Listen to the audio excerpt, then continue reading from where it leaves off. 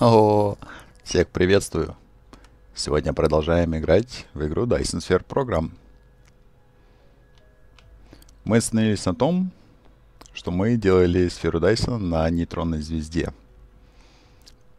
Каркас нам полностью завершен, поэтому сейчас мы там ракеты не отправляем. Сейчас нам только работают пушки, которые выстреливают парусами. Они их будут заполнять, ну, на самом деле, очень долго, так что будем ждать, когда она сама достроится. Тем временем, что я сделал? Я увеличил скорость производства нанотрубок и альтернативным способом также. Поставил сбор ресурсов солнечных парусов, так как нам их просто немного не хватает. Собственно, что еще по ресурсам? Я их немного увеличил. Сейчас у меня 5000 в минуту солнечных парусов крафтится. Используется 4000, кстати, это очень даже хорошо. По кубам. 540 белых кубов в минуту. Я думаю, это вполне хороший результат. Но это не предел. Кстати, зеленые у меня почему-то не крафтятся. Видимо, там буфер переполнен. Но это не так важно. Там у нас проблем вообще никаких нету. Поэтому 540 белых. Нам этого вполне достаточно, чтобы очень быстро видеть, как производится наше исследование. Так. Ракет мы строим 115. Интересно. На что мы их тратим? Наши ракеты. Естественно, новую сферу Дайсона. Ну вот уже кусочек сферы виден. Собственно, понятно, какого она размера. Сфера Дайсона будет просто гигантская. Давайте отдалим немножко. Отлетим даже от планеты. Собственно, пока что непонятно, что это такое, да? Сделаем вид сдалека. Вот наша первая планета от ближайшей звезды. Звезда Икарус. Какая тут сфера Дайсона у меня будет? Сейчас увидите. Сравните размеры планеты и частей корпуса, формы сферы Дайсона.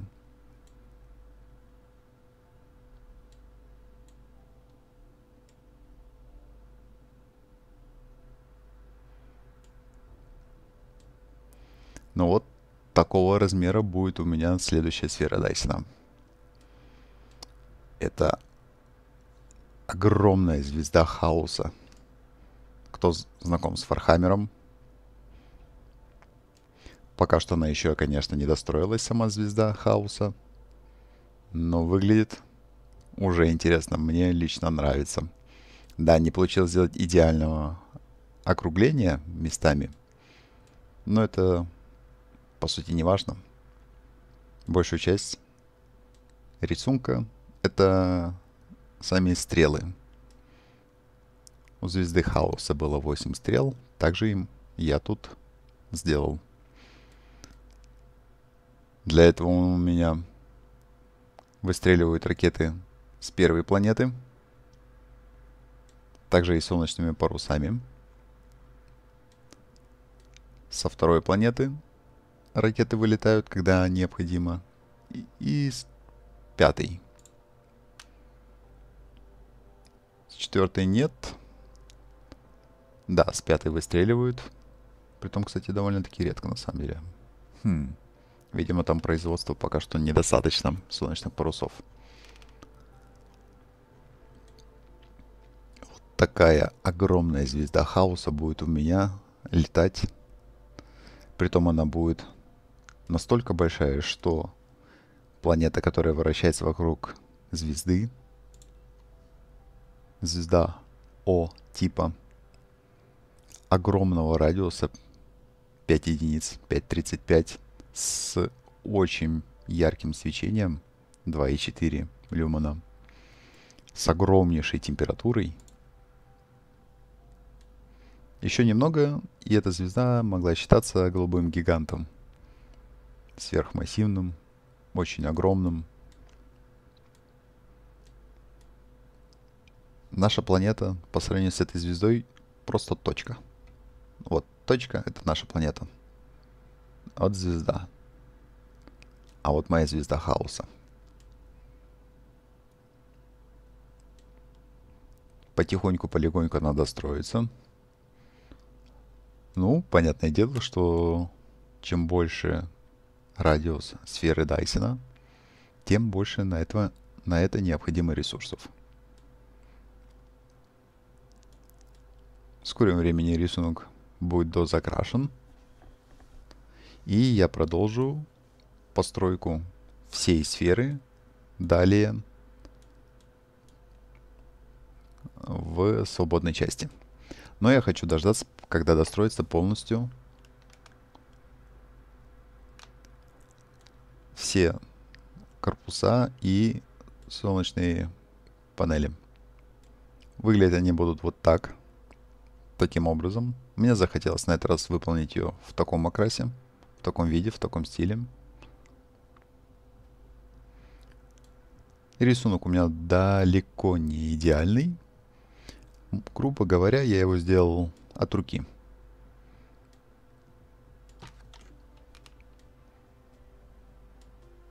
Вот наш источник энергии, источник света. Огромный, массивный.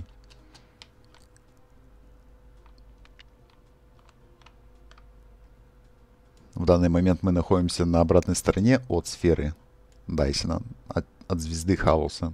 Поэтому мне кажется,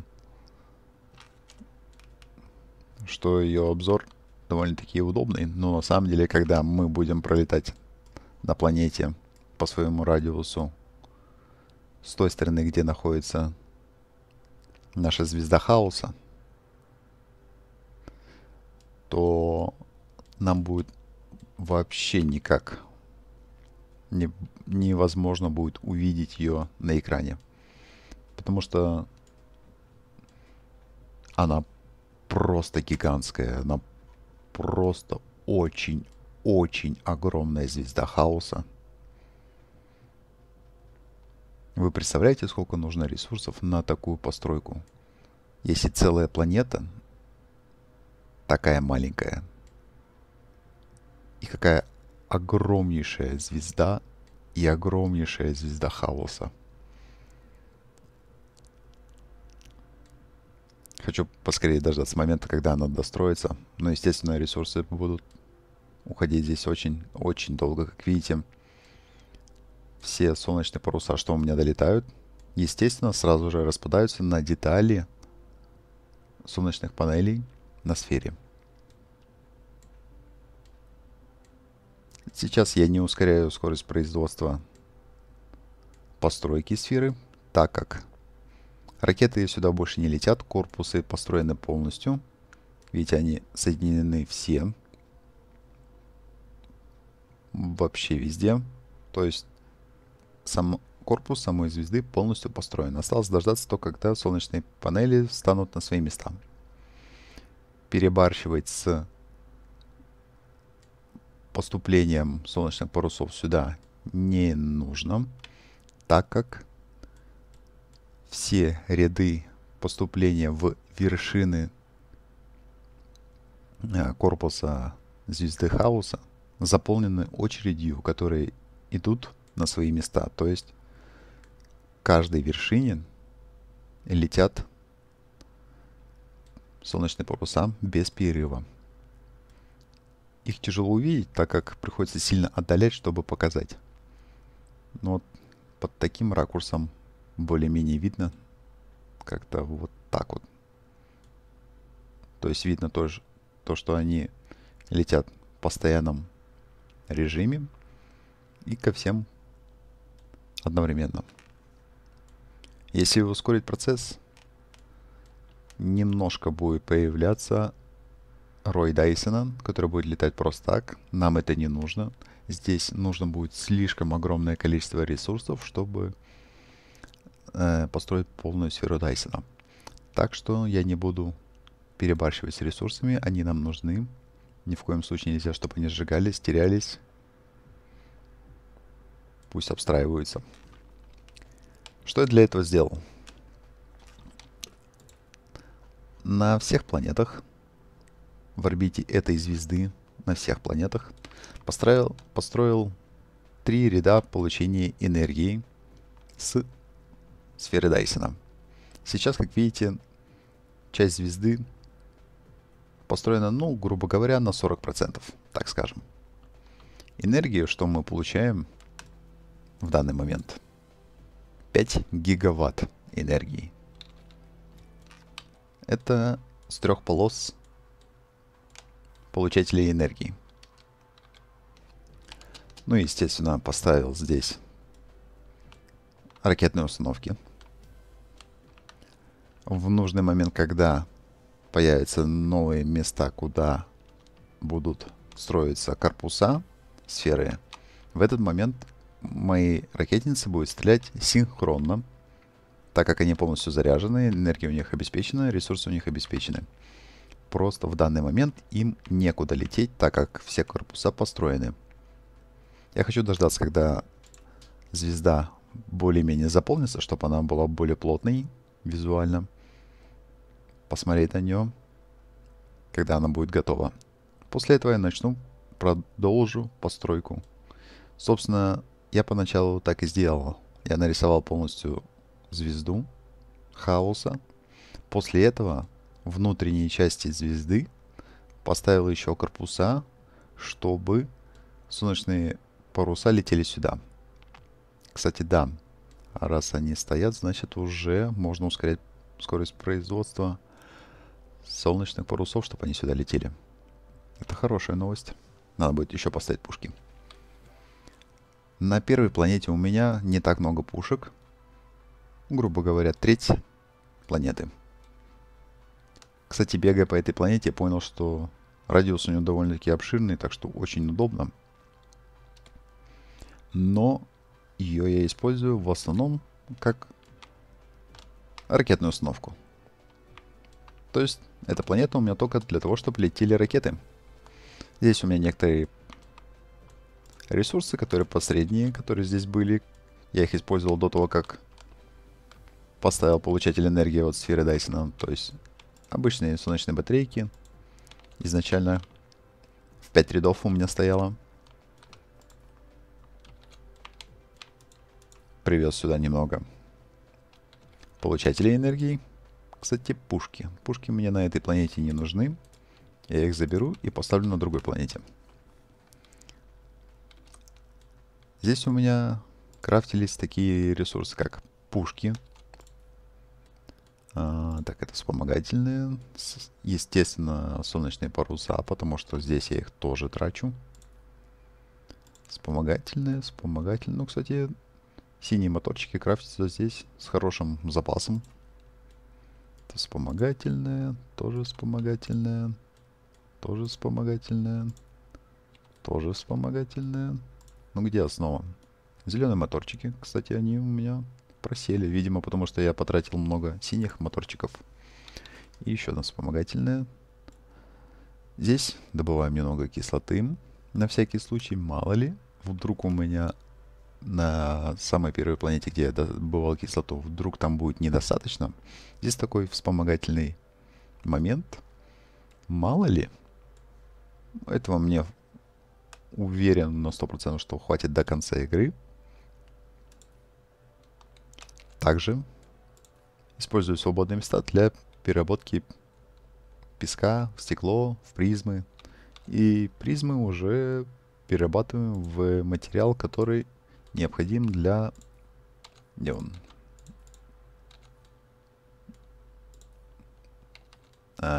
Где-то. Где-то был тут. В общем, для получения солнечных парусов. Где-то он у меня тут был. Пушки, кстати, я могу отправлять. Отправлять могу. Нет, не могу. Плохо.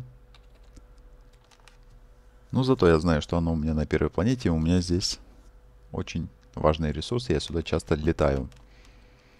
Давайте слетаем на вторую планету от этой звезды. Посмотрим, что у нас там.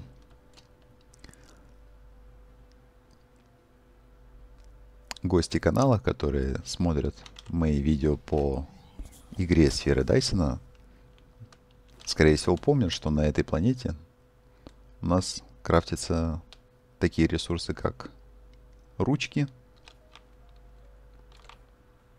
Вот эти ручки первого, второго и третьего уровня. Здесь у нас старого типа завод, ленточный, для ручек. Я его ставил еще тогда, когда не использовал по полной самолеты, которые доставляют ресурсы. Ну-ка возьмем немножко варп-прыжков с собой. Пусть будут. Так. Что у нас крафтится еще? Всякие вспомогательные ресурсы, которые необходимы в разных местах. Так как его здесь очень много, всяческих ресурсов, меди, алмазов. Здесь у нас делается сталь. Лаборатории тоже имеется запас. Отсюда я могу их отправлять в любую точку систем. И здесь я сделаю плавильни второго уровня. Собственно, также плавильни первого уровня у меня крафтится где-то здесь. Где-то тут. Вот. Все необходимые ресурсы, сами плавильни. Далее готовые плавильни первого уровня у меня отправляются сюда. Доставляются необходимые ресурсы, чтобы крафтить плавильни второго уровня. С небольшим буфером, всего лишь в 1000 единиц плавильни, потому что их много не нужно. Это пустая трата ресурсов. Если я сделаю больше 1000, я уверен, что я никогда не поставлю больше плавильни всего. Здесь у меня что еще должно быть? Ассемблеры, по-моему, тоже где-то здесь крафтились. Могу ошибаться. Если честно, уже не помню.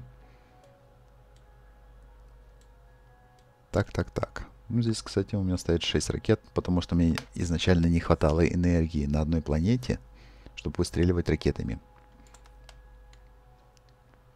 Кстати, здесь огромный запас ракет. Это хорошо. Он нам понадобится для постройки такой огромной звезды. Что у меня есть на 3, 4 и 5 планете от моей звезды Хаоса? Газовый гигант с дейтериумом, с гидрогеном и 2 планеты вокруг него. Вначале слетаем сюда.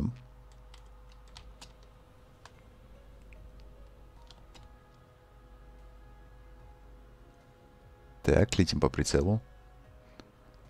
Вот этот синий луч — это мои солнечные паруса, которые летят к звезде Хаоса. Я поставил там 2 ряда пушек. Ну, к нему мы вернемся очень скоро. Вначале сюда. Здесь ничем не примечательная планета, просто здесь много силикона. Собственно, здесь я делаю... Что я здесь делаю? Ассемблеры. Ассемблеры второго. Ассемблеры третьего уровня. Также имеется и запас. Отсюда я... Да, и отсюда я его отправляю куда угодно. Ресурсы здесь также крафтятся рыжие чипы. Они нужны всегда и везде, в большом количестве, с большой скоростью. Для этого нужно много плавилин. Очень много плавилин.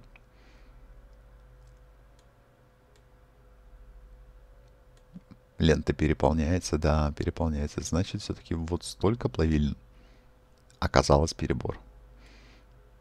Вот эту часть можно спокойно удалить, потому что здесь лента, подающая материал готовый, переполняется. И плавильни здесь уже не заполняет ее, просто простаивают по большей части времени. Так что вот так вот обстраивать я не рекомендую. Можно было построить ровно вот до сюда. Но я сделал так, чтобы это было визуально видно. Интересно ведь.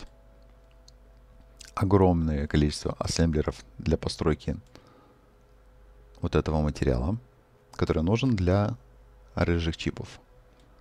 Ассемблеры поставил так. Два типа ресурсов. Перерабатывается и отправляется сюда. И также они отправляются сюда сразу же, чтобы лента также не переполнялась. Все-таки их очень много, и это ассемблеры третьего уровня.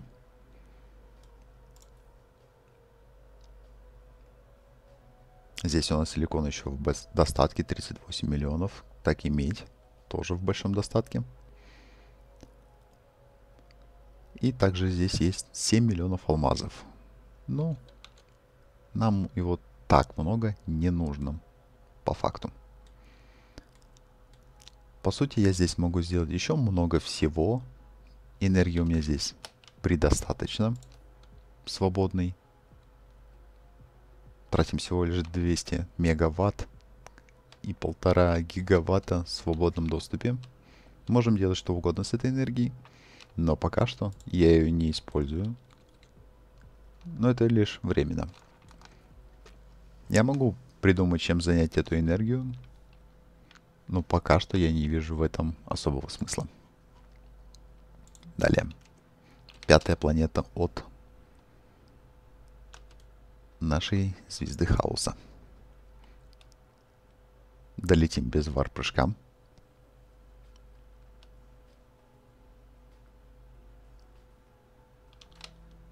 Здесь поставил 2 кольца получения энергии и 2 кольца пушек. Кстати, я начал делать 3-е кольцо, но не закончил. Отлично, отлично. Как раз я могу уже начинать продолжать обстройку пушками. Вот таким образом я это делаю. Я ничего не копирую, я просто выполняю все вручную. Так, криво поставил, надо исправить. И вот эту криво поставил, тоже нужно исправить. Вот. Ровненький квадратик получился, хорошо. Вот таким образом мы обстреливаем нашу новую сферу Дайсона. Ресурсов уходит просто большая куча. Уйма, так сказать. Но оно того стоит. Ради огромной звезды хаоса в космосе можно и потратить много количества ресурсов. Любители Вархаммера, я думаю, оценят.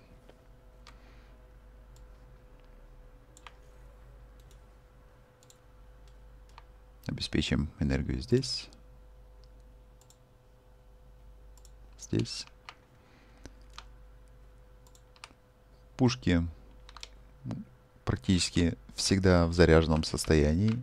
Лента никогда не пустеет. Здесь у меня солнечных парусов так много тратится, но и также они здесь у меня и крафтятся. Солнечные паруса у меня крафтятся с такой скоростью, что я не успеваю их все выстрелить с этой планеты. Вот поэтому я и начал ставить 3-й ряд пушек. Когда пушкам удобно поймать тот радиус выстрела, они начинают работать. Ну-ка, Вот с такого радиуса. Посмотрим. В принципе, стреляем мы очень активно. Не идеально, но все же. Сейчас я немножко ускорю процесс стрельбы по сфере Дайсона, так как я заметил, есть все-таки парочку вершин, куда солнечные паруса еще не долетают. Далее, когда я буду обстраивать полную сферу Дайсона, мне придется сделать, возможно, и еще 2 ряда пушек, чтобы скорость производства была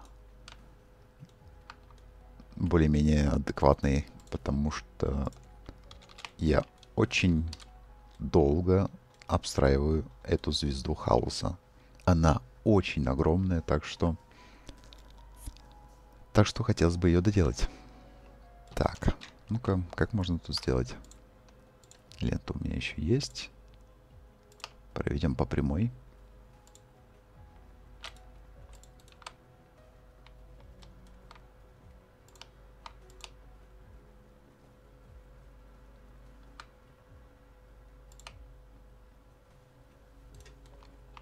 Ну, как ты неудачно стоишь, Тесла.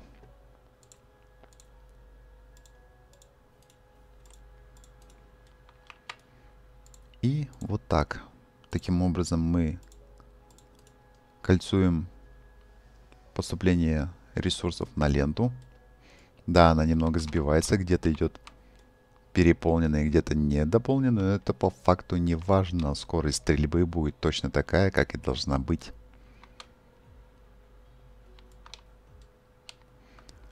На этом месте нужно было сделать точно таким же образом, на самом деле, чтобы ресурс уходил, сделал круг вокруг планеты и вернулся сюда же. Здесь надо было сделать точно так же. И здесь нужно было сделать точно так же. Но я это сделал относительно поздно.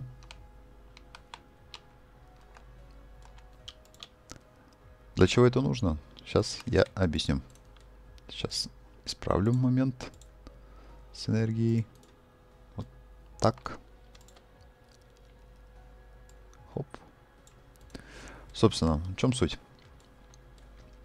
Когда мы видим, что у нас поступление солнечных парусов слишком большое, и у нас на рое Дайсона есть излишки, которые начинают летать вокруг звезды роем Дайсона. Если есть часть роя Дайсона, мы просто берем, отключаем ленту, и через время она сделает полный круг. Все пушки выстрелят остатки с этой ленты. И все.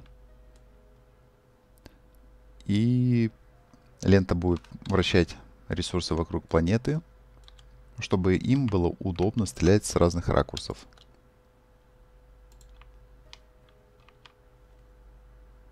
Собственно, в этом вся и суть. Если нужно ускорить, мы ускоряем дополнительными пушками. Если нужно замедлить, мы просто отсекаем одну ленту, и все ресурсы крутящиеся уйдут туда, куда надо, без потерь. Главное следить за скоростью обстройки сферы и контролировать ее.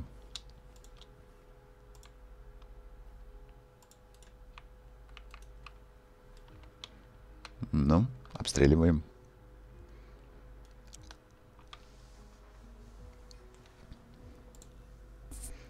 Сфера Дайсона будет огромной, просто огромной. Вот отсюда видно, как мы вот с 5-й планеты от звезды стреляем. Где-то должна быть видно еще 1-я планета, чтобы стреляла. А, вот она, вот она. Если вам видно, вот идет поток выстрелов солнечными парусами. Здесь они останавливаются, распадаются на рой Дайсона и распадаются на части панель солнечных которые получают энергию. Собственно, идея мне это пришла давным-давно. О ней я рассказывал уже последние 2 серии, намекая об этом, но не говоря. Специально, чтобы показать вам эту звезду. Звезда хаоса должна быть искореженной, страшной, внушительной. Поэтому я ждал момента, когда она будет, ну, хотя бы в таком вот начальном этапе. Кажется, как будто бы стрелка маленькая, да? На самом деле нет. Просто звезда у меня сферическая, сферообразной формы, так как это буквальная сфера будет. Просто под другим углом обзора она так выглядит. На самом деле стрелы у меня все равномерные. Единственное, что угол рисунка разнообразный. Так как нельзя было сделать угол от вершины слишком острым или слишком ровным, визуально было бы не очень. Методом проб и ошибок я пробовал. Хорошо, что корпуса ракет еще не летели в тот момент. В общем, получил, что запланировал. Осталось дождаться, когда это все достроится. Сейчас уже почти 10 тысяч выстрелов разлетаются. 10 тысяч солнечных парусов расходятся на материалы. Расход на самом деле очень большой. Вот эти самые солнечные паруса у нас готовятся. Помимо того, что они крафтятся здесь, мы же их еще и крафтили там, где у нас нейтронная звезда.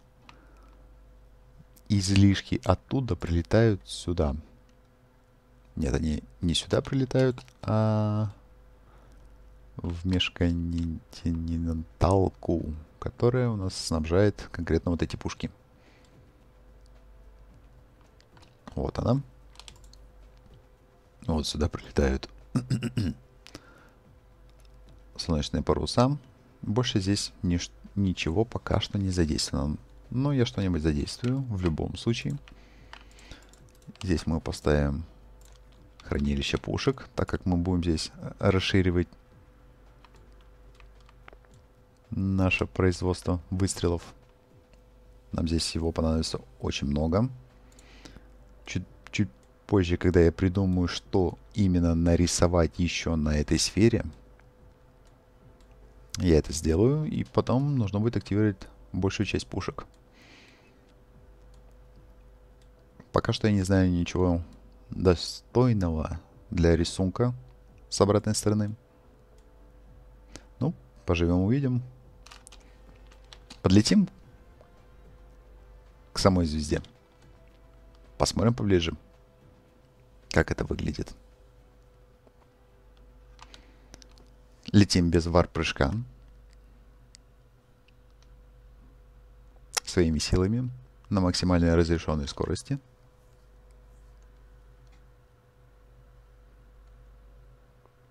От 2 планет и газового гиганта. Ой, гиганта. Просто газовые планеты. Отлетаем. И луч выглядит довольно-таки плотным. Плотное количество выстрелов, расходящиеся на материалы. Вот так вот его более-менее видно, как все происходит. Так, звезда у нас с обратной стороны от нашей сверхяркой звездочки. Ну-ка, вот так вот.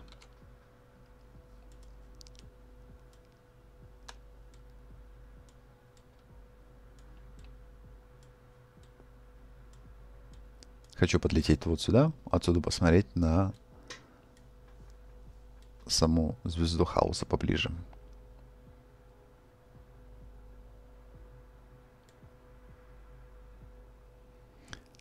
На самом деле очень долго нужно ждать того момента, когда планета и звезда хаоса будут рядом с друг другом Грубо говоря, это примерно 2 часа, хотя нет, ошибаюсь, где-то 40 минут игрового времени, фактического времени, и тогда планета будет рядом с звездой. Выглядит она, конечно, примерно вот так вот. Пока что, грубо говоря, слишком близко, ничего не понятно. Но мы дождемся, когда она будет полностью достроена. И можно будет спокойно любоваться местным зрелищем. Ну-ка, отлетим немножко. Ну вот. На таком расстоянии звезда Хаоса выглядит уже как-то интересно. Более-менее узнаваемо. Осталось только дождаться момента, когда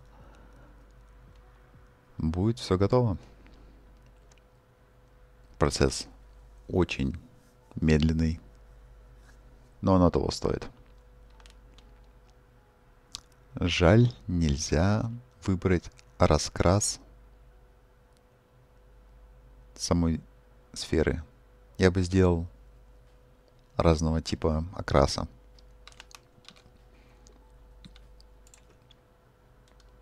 Когда мы заходим в материалы построек, если б было бы как раскрашивать, я бы попробовал это сделать. Мне было бы интересно. Кстати, мы можем скопировать и здесь же вставить вторую звезду. Но это было бы несуразно, так как у Хаоса одна звезда Хаоса. Одной нам будет достаточно. Я подумаю, что я сделаю на обратной стороне звезды Хаоса. Что-нибудь придумаем.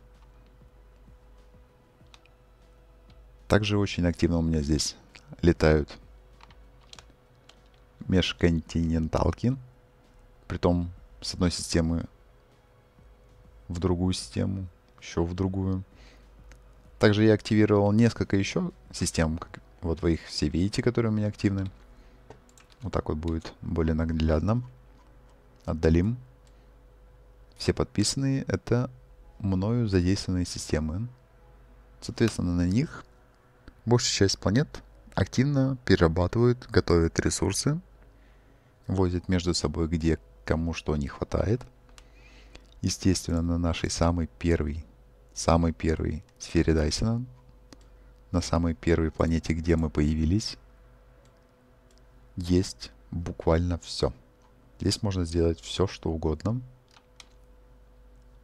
Достаточно поставить здание и нажать локальный демант. Долетит любой тип ресурса. Любой. Так, где я лечу? Ну-ка-ся. Полетим мы. Ну вот сюда. Говорил 40 минут игрового времени. На самом деле, оказывается, меньше. Как и планета вращается вокруг звезды, так и сама сфера Дайсона тоже вращается. Поэтому тяжело застать тот момент, когда сфера Дайсона максимально близко. Ну-ка. Вот. Как раз тот самый момент, когда мы максимально близко. Посмотрев на небо, вот таким вот способом понимаем наши масштабы. Понимаете, что эта планета будет внутри сферы Дайсона вместе с звездой.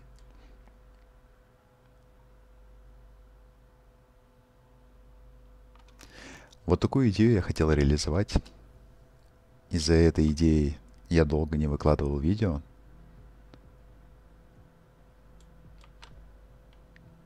Но я думаю, результат этой идеи будет того стоить.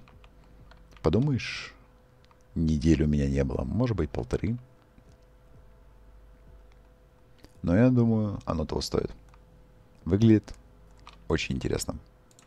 Поскорее бы увидеть готовый результат. Ох, какой вид, да?